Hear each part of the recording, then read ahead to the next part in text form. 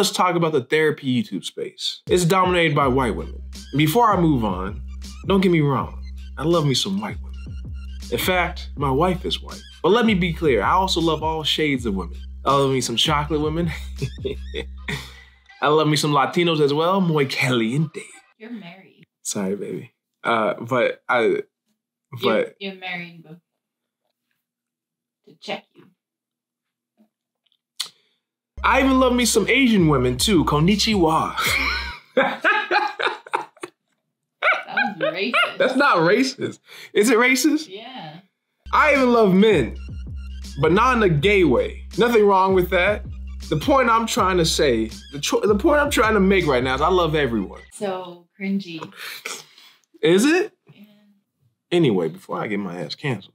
Or your wife leaves you. The therapy YouTube space is a small space, but if I'm going to be honest, it's dominated by white voices.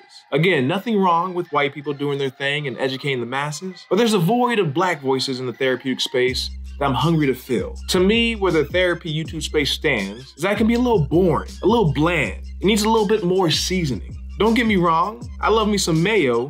This is the best stuff. But sometimes I need a little hot sauce. You get what I'm trying to say? There really aren't a lot of black therapists in general, let alone on YouTube.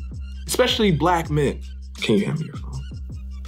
Ow. I just looked it up right now, and black people make up about 4% of all therapists in the United States. That's unfortunately low, and unfortunate in general, because if anyone needs therapy, it's black people. I'm not saying that we're crazy or anything. I'm just saying that the generational trauma we've experienced has to be healed. And I think I have a part to play in that healing. My goal in making this channel was always to bring some personality, some humor, and dare I say a little swagger when it comes to educating people on the topics of mental health.